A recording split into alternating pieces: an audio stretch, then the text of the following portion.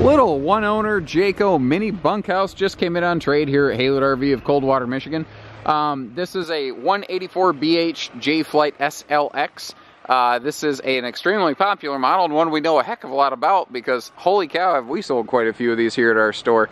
By the way, if you're ever curious to see what we have in stock and what we're asking at any given point, there's a link in the video description that says check for price and availability. That'll one click away from showing you all the used trailers that we have, what we're asking, how they're equipped, all that good stuff. The 184 here it's a great model. The folks actually didn't even have kids, even though this is a bunk model here. I think it may have been used for maybe dog crate storage, which is actually pretty common usage for a floor plan like this. So I'm going to point out some things that are somewhat uncommon features in tiny campers and kind of point them out from there. First of all, I'm going to start from the top, the fact that this has a full walk-on roof and it's in great shape. This whole trailer has been very well kept. It's been stored outside, but what trailer isn't? I mean, most trailers are stored outside, so I'm not going to really knock that against it. It's not uncommon. So the roof is full walk-on. A lot of these mini campers are not. We've got our front window here with the shield for, weather protection and, protection of the seals of that window, but also just to give you lots more light in a little space. Lighter feels bigger. Lighter is brighter and brighter is bigger. Bigger is better. That's the plan. Diamond plate up front. Not a lot of little campers have that either. You've got outside storage on both sides of the trailer, and that actually runs under the benches of the front dinette, so that's great. Little preventative maintenance items are always a good thing to see, like the little mud dauber screens. That keeps the bugs from building a little home inside your furnace exhaust, so you don't have a fire hazard waiting for you. And this is something that's nice. This is built just like its big brother full-blown J-Flight. This is just the little guy. Galvanized steel wheel wells. That's an awesome little thing right there that keeps that thing protected. God forbid you have some sort of blowout. Previous owners put the nice little sewer caddy hose right on the bumper back there, so that's, easily accessible and whatnot.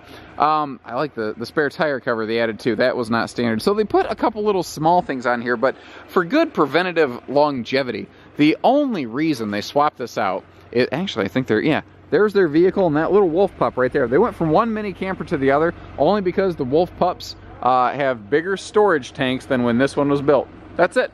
They liked everything about this trailer, and they basically swapped for the exact same floor plan.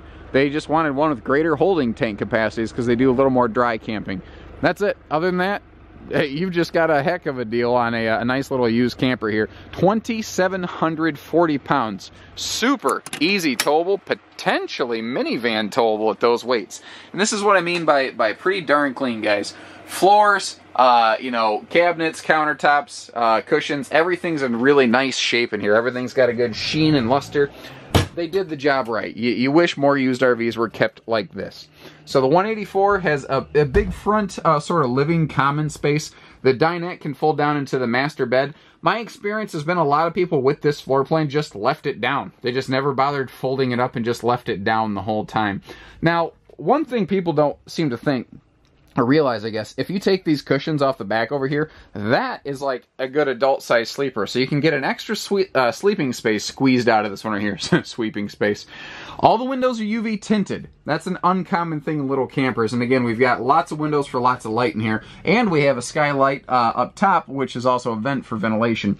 We also have a full halo of overhead storage. And you can see exactly how big and deep that is. This is real functional cabinet space. Very good space in area. That'll take your arm to just short of your armpit. Also, if you reach around the cabinet styles, you can feel where these are screwed together, not stapled. Side mount air, it's not as powerful as roof mount air, but it doesn't need to be. This is a tiny little cabin. You don't have a triple slide fifth wheel of cubic foot of space to cool. This is a little one cabin trailer. That little AC will do it more than justice. The other thing with this being on the side, it's not on the roof, which means the whole clearance of this thing is shorter. Along with the easy towing narrow body, that less overhead means like getting this in and out of maybe a barn or a big garage is just super easy.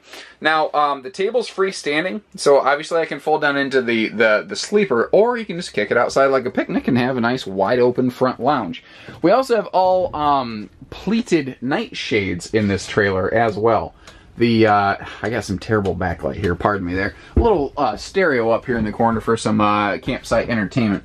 Little camper, but you know what? Decent kitchen. pretty big overhead cabinet over here. Floor to ceiling pantry or linen space, whatever you need, because that's right next to the bathroom. So that can sort of float between two purposes.